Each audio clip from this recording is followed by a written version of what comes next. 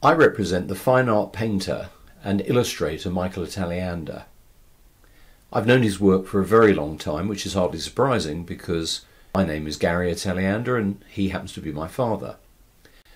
It's interesting because his work has always fascinated me, and in fact it led to my own creativity in the direction of first music and then photography. My father's story is quite unique.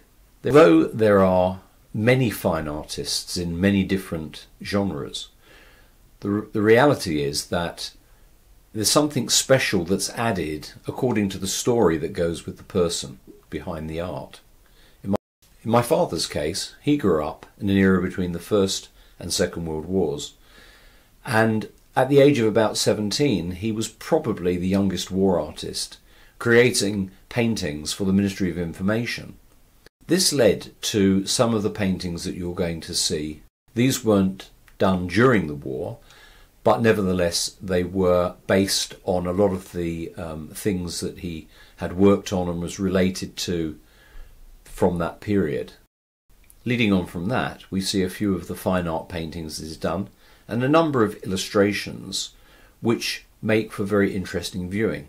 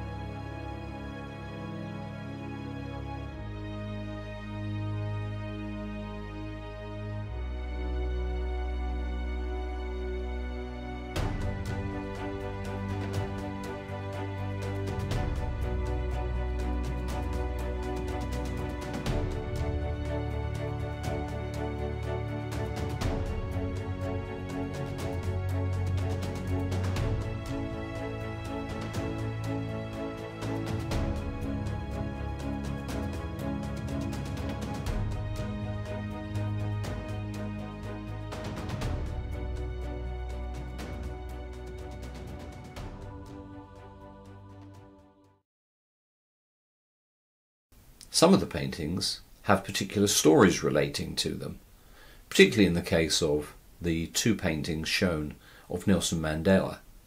The first Mandela painting depicts the story of the equality that he wanted to see, that all people should be equal.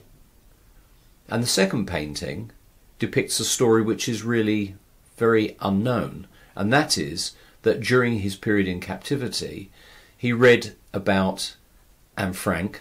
He was inspired by her, and so were many of his colleagues in later life. And this shows that connection with Anne Frank, writing her diary in the attic while he was in prison. And the portrait that's been painted, in fact, depicts that period after prison when he thinks back. This is actually a memory of that whole relationship.